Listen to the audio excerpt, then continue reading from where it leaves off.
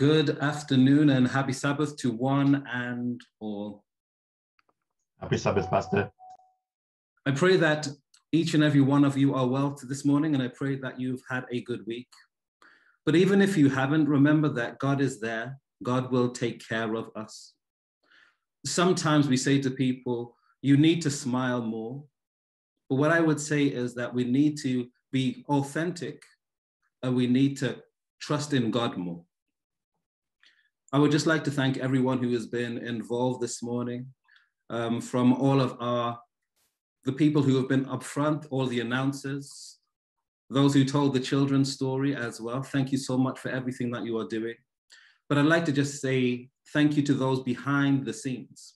Thank you to those who were on the AV, because without them, we wouldn't be even able to be on this platform. So thank you as well. Good afternoon. Happy Sabbath to one and all. This week has been a good week for some and a challenging week for others.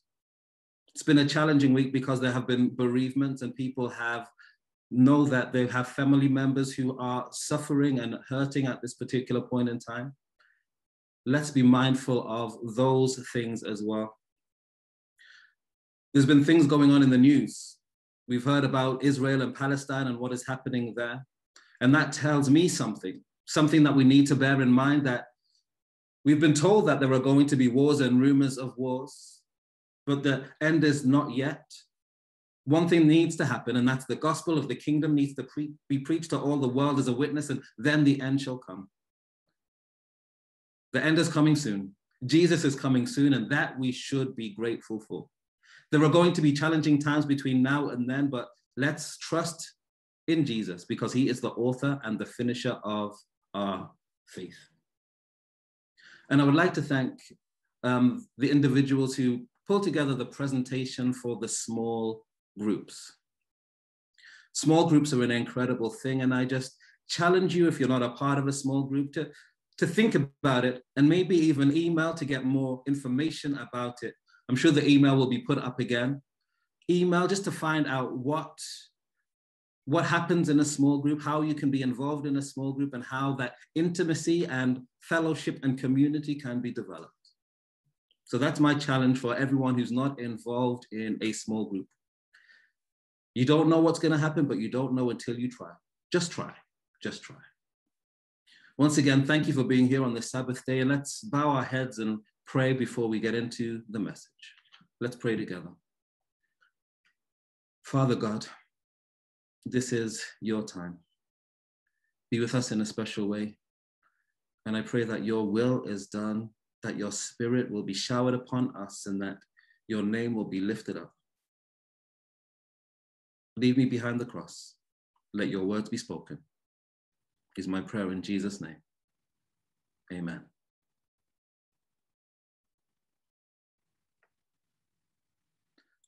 Have you ever had to wait for something exciting? I think many of us have been in that position where we've had to wait for something exciting.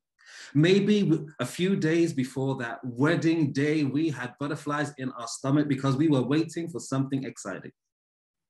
And maybe you say, well, my wedding was 5, 10, or 15 years ago, but maybe it's a special anniversary that you're looking forward to, or a special birthday that you're looking forward to.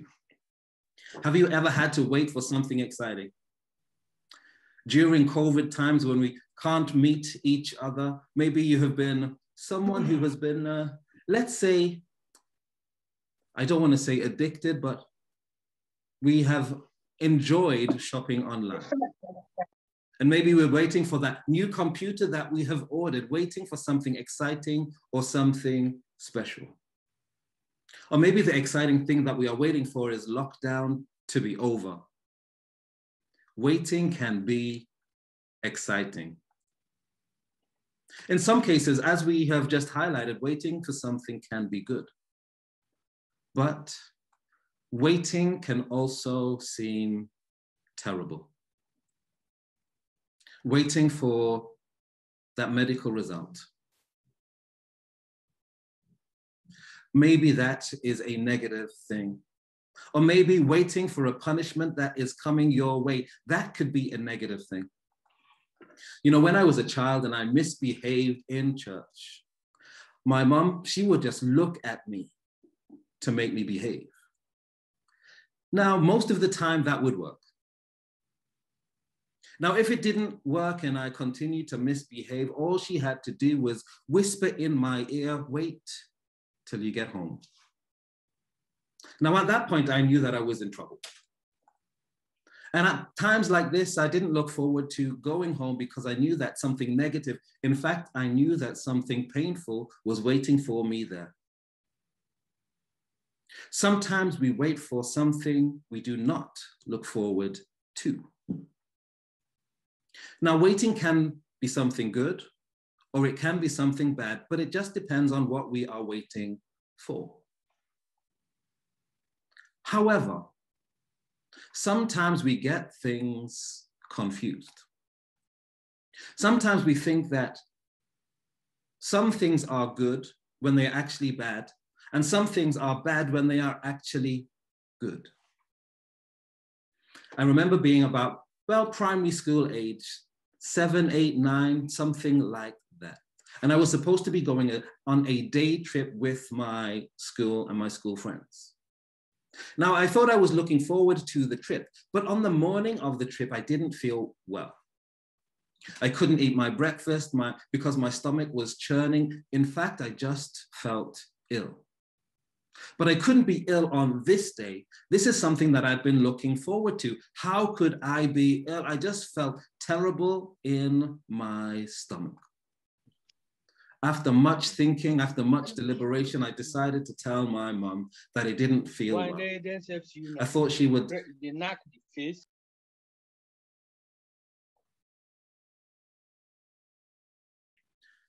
I didn't feel well. I thought she would cancel the trip on my behalf.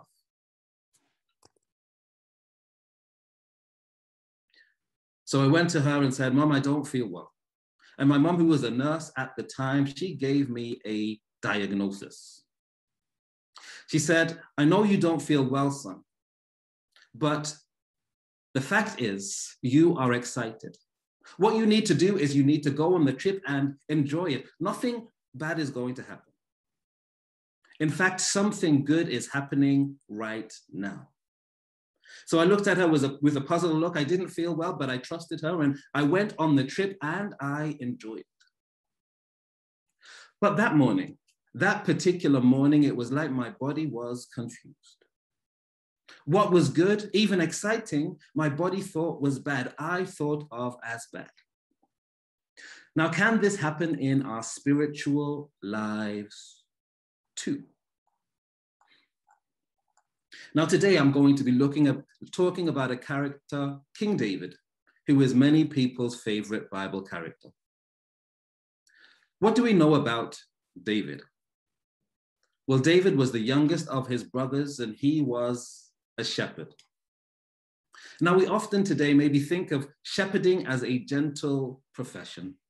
Oh, all the shepherds are doing is looking after these cute, cloud-like sheep.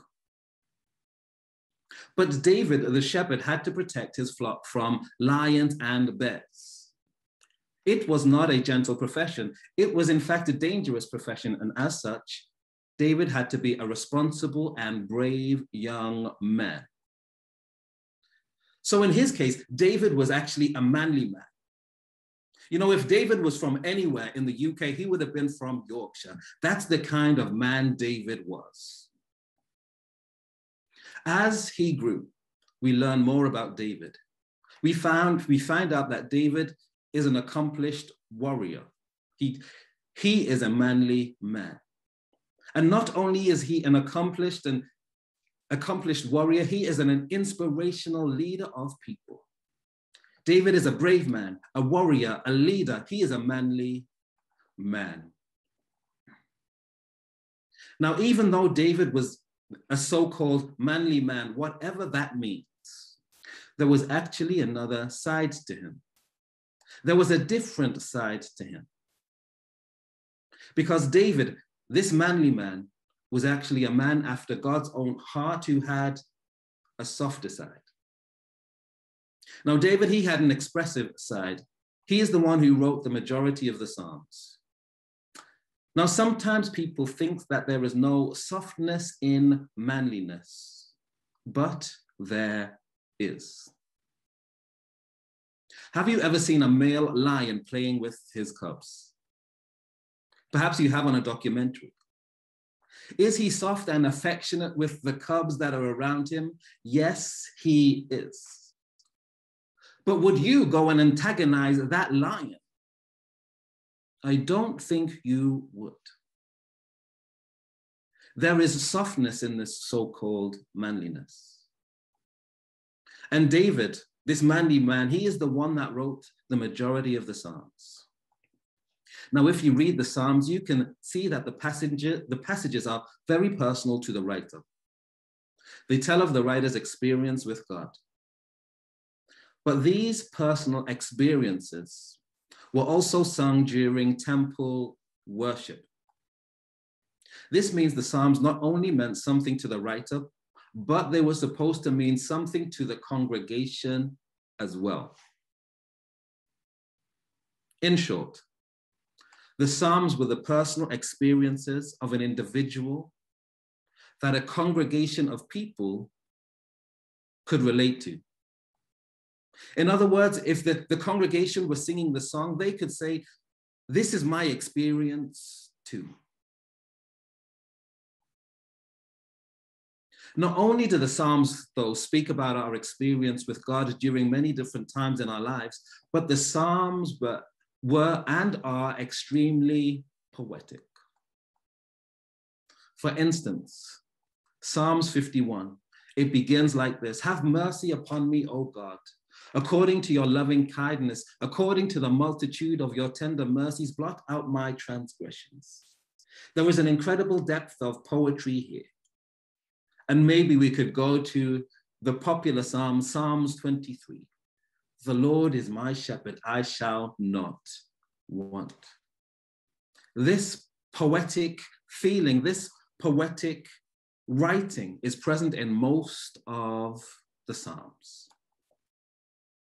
But there is one Psalm from my perspective. There is one Psalm from a poetic point of view that stands above the rest. Which Psalm is this?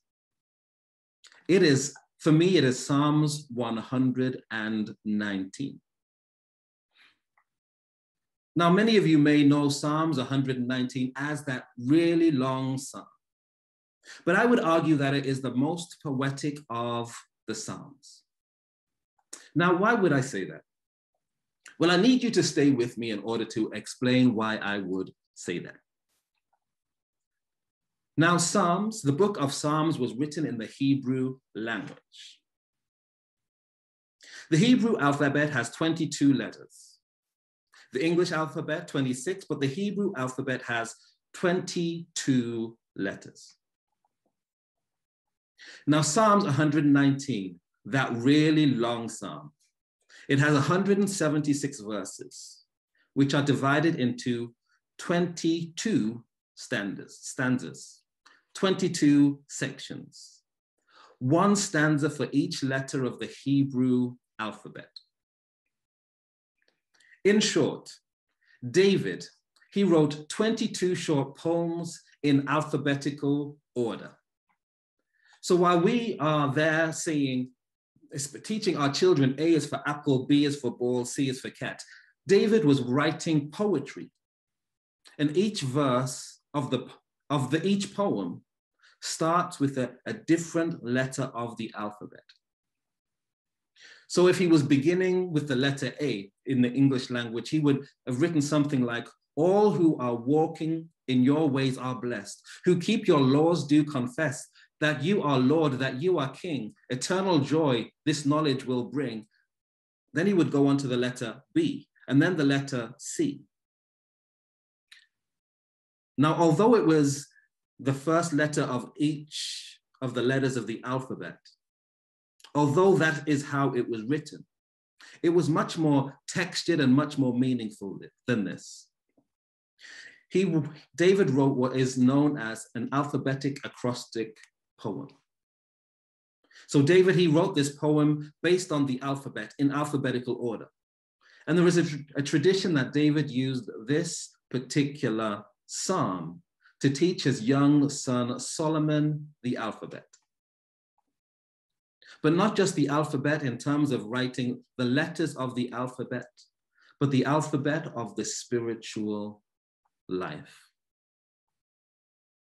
Now, there is so much to share from this particular psalm, but today I would like to take you to the letter Heth and look how David experienced excitement about an event that we ourselves may not be excited about. So let me take you to the 8th letter of the Hebrew alphabet, Heth, or H, in Psalms 190. It was read for our scripture reading, verses 57 to 64. In verse 57, it says, "You are my portion, O Lord." And this means you are my share, you are my interest. So this verse could actually be translated, "Lord, I'm really interested in you. I have said that I will do what you ask of me." In verse 58, its translation could be something like this: "I earnestly ask the favor of your face with my whole heart. Be merciful to me according to your word." So here David is asking for God's mercy. He wants to experience the grace of God. Verses 59 and 60.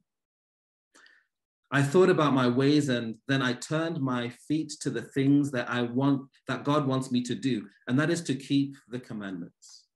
In other words, he's saying, I've thought about what I have done, and your mercy led me to want to do what you are asking me to do. Your mercy leads me to do what you are asking me to do. In other words, David knows that God's mercy comes first. David knows that God acts first. God's mercy influences, God's mercy causes David to be obedient to him. Well, it causes him to be obedient to God as far as he could be obedient. Now, why do I say this? Because in verse 61, it says, "I am still bound by wickedness. Although you have provided mercy, I am still bound by wickedness." He's tied up by wickedness. Wickedness seems to have control. He's aware that God is being merciful, even though David recognized wickedness is still a part of his experience. Verse 61, David talks about how he knows God's law. He recognizes that what God is asking him to do is important, even though he fails. And if I fail, your mercy is still available. Verse 62. "At midnight, I will rise and give thanks to you for your righteous judgments." David is saying here that I am grateful that you judge. I am grateful for your judgment. David has a joy that is associated with judgment. There is mercy for the whole world. It really concludes in verse 64. So verses 58 to 61 is about how God's mercy causes David to want to obey God, even though sin seems to have won. And he is trying to share that mercy is available for everyone.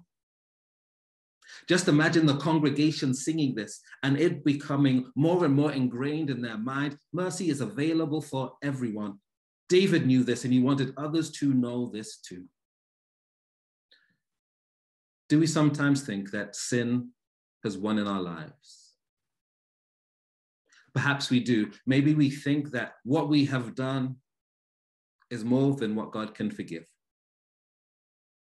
But we need to remember that God's mercy is bigger than any sin. We can still go to him and ask him for forgiveness no matter what we have done, because, as it said in verse 64, "The earth, O Lord, is full of your mercy." The earth is full of your mercy. But I just want to take a look at verse 62. Verse 62, let me read it. At midnight, I will rise up to give thanks to you because of your righteous judgments. What is David saying here? Well, in essence, he is saying, I rise up when it's not convenient for me to rise up to thank you because your judgments are righteous. I don't know about you, but has there been an exciting time in your life that has caused you to get up in the middle of the night because, oh, you are just so excited to do something, to go somewhere, to receive something? This is how it is written in this particular part of the Bible, that David is excited about something. David feels joy because of something. And David seems to be grateful for and looking forward to judgment. David thanks God for his judgment. And you know, when you thank someone for something, you're not usually afraid of what you are going to get. You know, a couple of years ago, I saw a picture, it was on Facebook, that would strike fear into the hearts of many, including myself.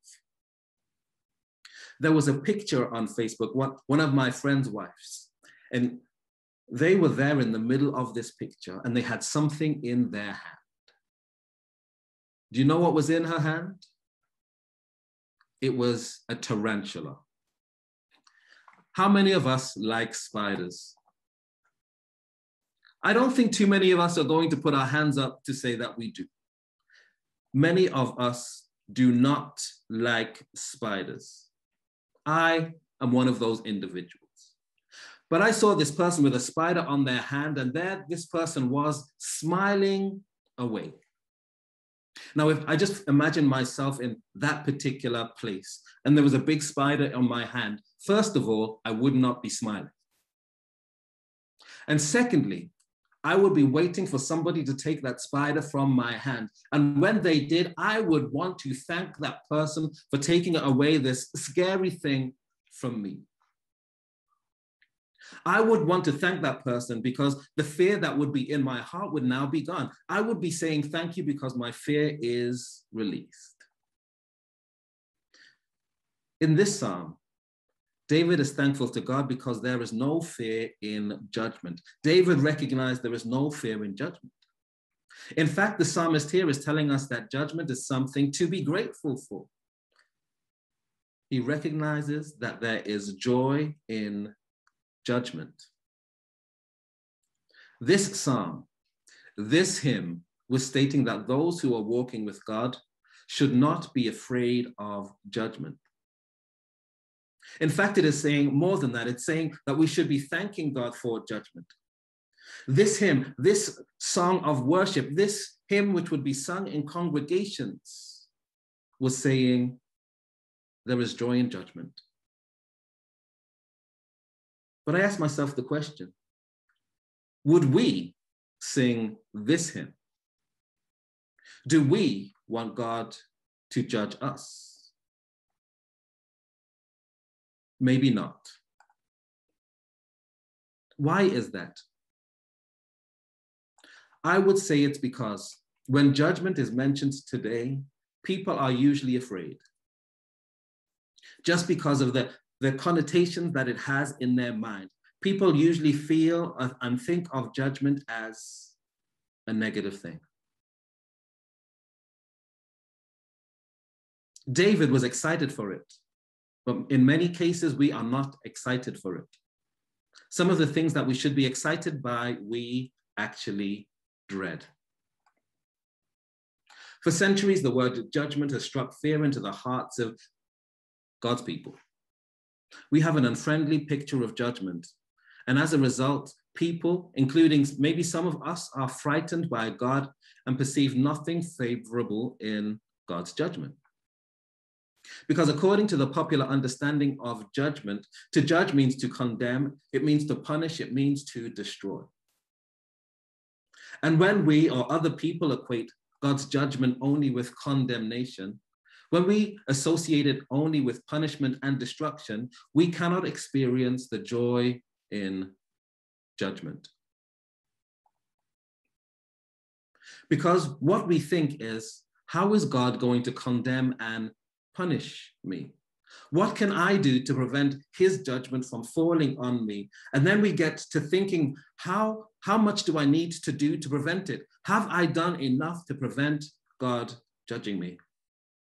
And then when we get this perspective, we start to try and earn our way into God's good graces. If that is one thing that we do, or otherwise we just run away from this thing that we call judgment. We live in fear of judgment. But for biblical authors, the divine judgment is consistently seen as something that is desired. It is consistently seen as something that they look forward to. And maybe it's because they see something which we do not readily see. There is something that we often forget or have never connected. And it is this fact that judgment and mercy go hand in hand. Like, we like mercy. We like it when people are merciful to us. It means that people are going to do something good for us, or maybe we have done something to someone else which is bad, and they say we are not going to retaliate. And we like mercy when it comes to God, because it means that God is going to do something nice for us. It means that we are going to get something that we don't deserve. It means that God will give us eternal life. But judgment, we don't like. However, it seems that the biblical writers had something at the forefront of their minds that we do not. They knew this.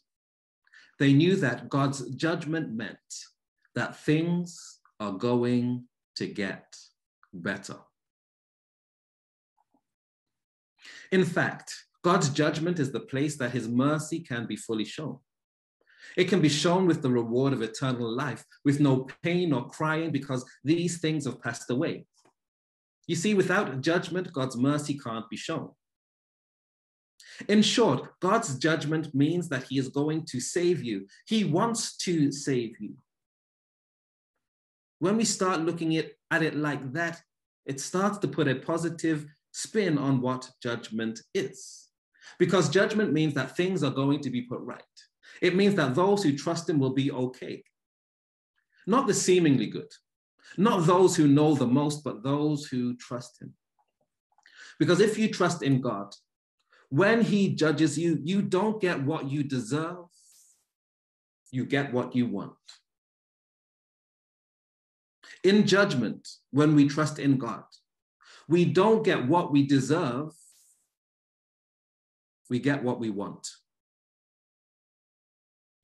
To help us to understand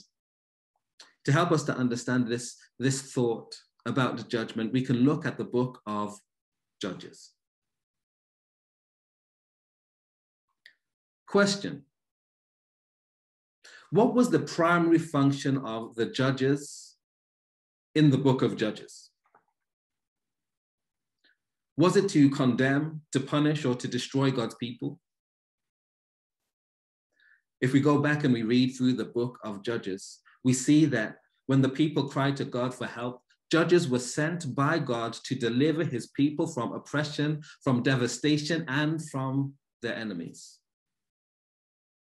The judges were called to care, protect, and deliver God's people from their enemies when they asked for it. And this was a telescope, this was a microscope into what God wants to do with his judgment. Because judgment isn't about destroying primarily. What judgment is about God being passionate enough to want to rescue his people. You see, judgment is God's passionate way of rescuing his people. Are we afraid when somebody rescues us?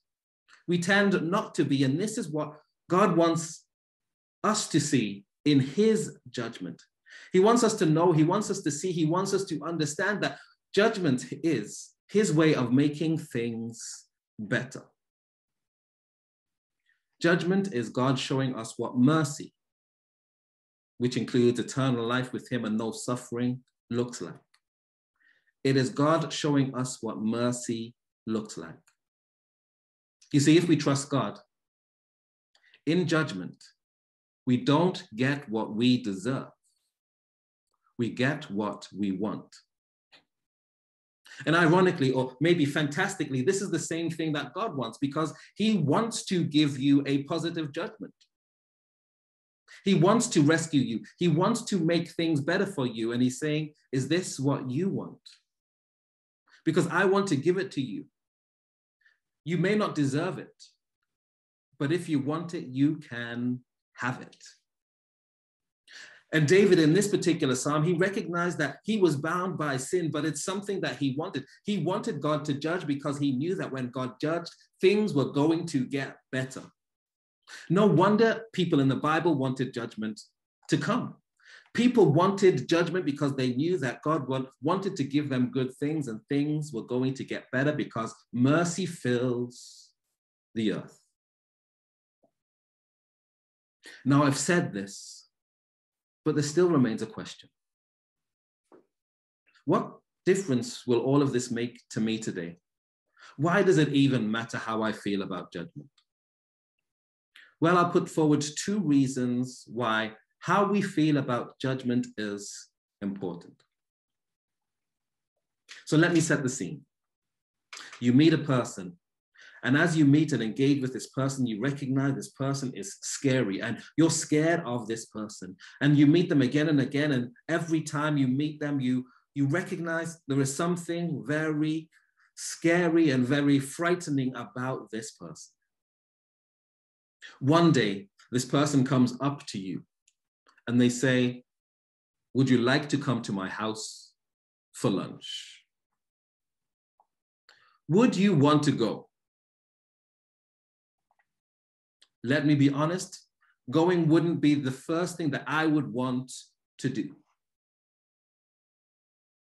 Would you recommend that anyone else goes to lunch with this person? Again, I put it to you, many of you would say no. You see, it is similar with God. We can't really witness it, or we can't really share positively about a loving God if we're scared of what he does, if we're scared of his judgment. Having the wrong picture of judgment affects the picture of God that we share. Is he loving, or is he someone to be scared of? In Psalms 29, verse 11, it says that God wants to give us peace. In Galatians 5:22 and 23, God wants us to have peace.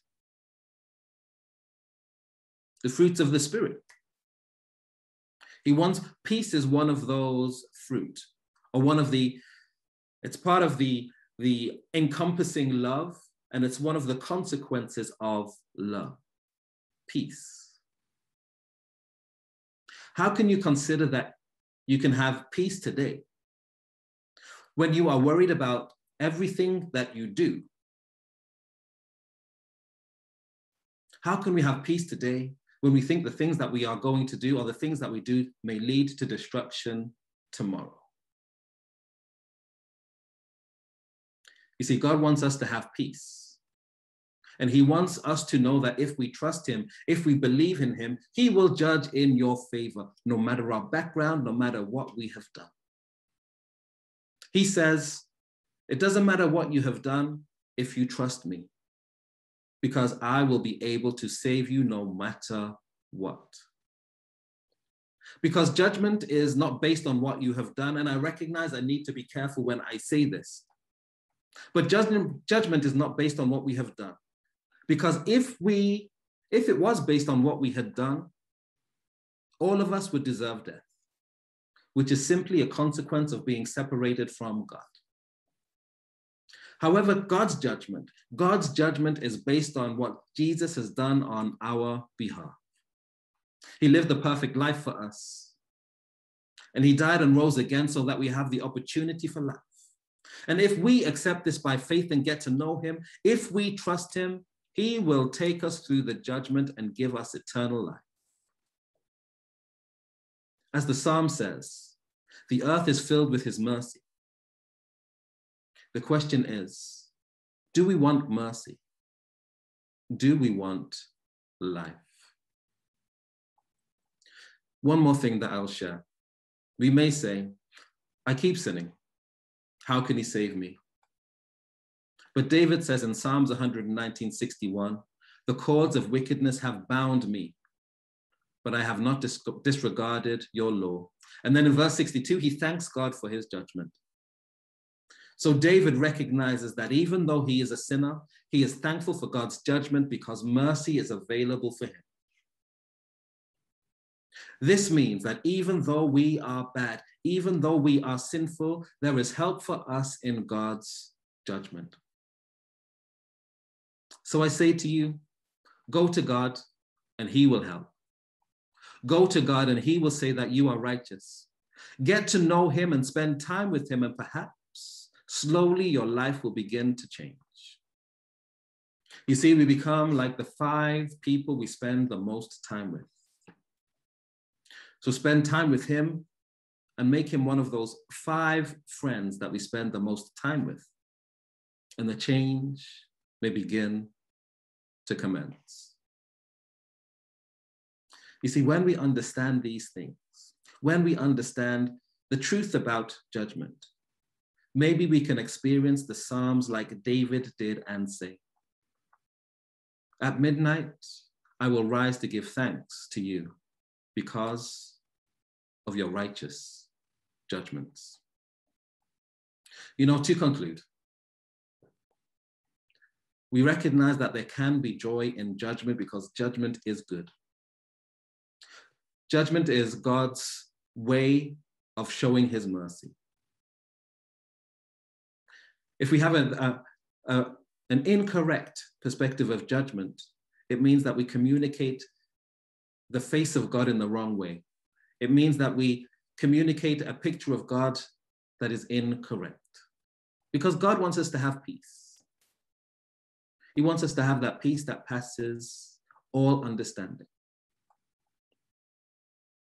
But if there's one thing I want you to take away from this is, judgment is not about what we do, but it is about what Jesus has done for us. Therefore, we can say, in judgment, we don't get what we deserve, we get what we want. Do you want to be with Jesus? There was a judge who brought his own son before him because he'd committed a crime. Now this judge, he felt a deep grief that his son would violate all of these laws which he had based his entire life upon. Tears welled up in his eyes as he listened to the evidence against his son. The courtroom was sat in silence, wondering how the judge would rule. The son was obviously guilty. So what would the judge do? Would he just give the son a reprimand in an act of mercy? Or would he give him the minimum penalty for the offense? There was silence in the courtroom as the judge gave his judgment. Much to the surprise and to the gasps of the people who were in the courtroom, the judge handed down the maximum fine to his son. In doing so, he upheld the law to its fullest degree. Now the son was in shock because he knew that he couldn't pay the fine. And in his mind, he thought he was going to go to prison, and this brought him anguish. He looked up at his father with huge eyes in disbelief. But then something happened that nobody expected. The father, he stepped down from the bench and he took off his judge's robes. He went to his son and told his son how much he loved him. And then out of his own pocket, he took his checkbook and wrote a check for the amount that the son now had to pay. He tore the check and handed it to his son and said, "Son, do you want this? Son, do you want this? Do you want this?" The son, with tears in his eyes, accepted the check and said, "Yes, Father, yes, Father, yes." As a judge, this father showed his commitment to honor the law to its fullest. But then he stepped down from the seat of honor and showed his love for his child. His son never understood the depth of his father's commitment to the law until that moment. And also until that moment, he never knew the depth of his father's love for him. He felt a deep sorrow for the pain that he had caused his father, and also for the pain that he had caused for people that he had hurt by his crime. With his head bowed and tears flowing freely, he asked for his forgiveness, which the father willingly gave to him. Because of what the father did for the son went on to commit no more crime. And in fact, he went on to share with other people this act of mercy that his father had shown him. In some ways, this story is like our story. The son deserved punishment for what he had done, but he was saved from punishment by what the judge did for him. All he had to do was take the check if he wanted it.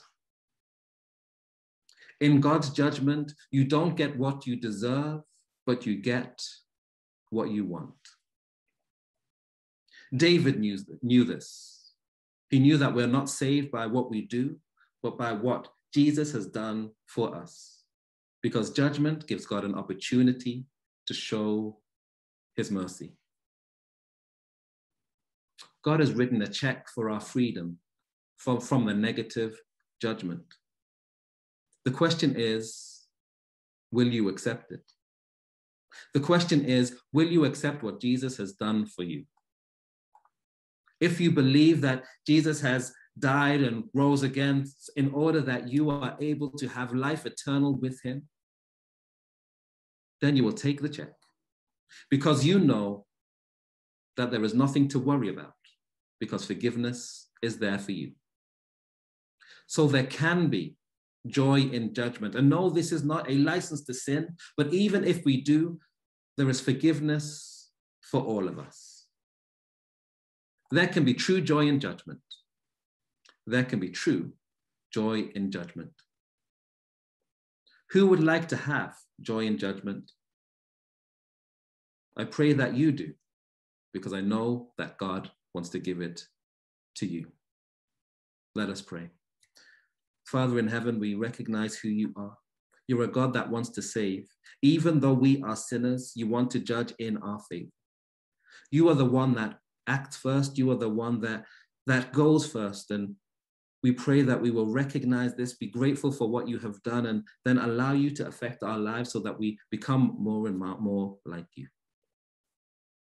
Let us remember that in judgment, we don't get what we deserve, but we get what we want. We all deserve death, but if we want to have life eternal with you and a relationship with you, we have no issues with the judgment, no matter where we are on the journey. So let us rely on you. Keep us safe and let us remember these things is my prayer. In Jesus' name.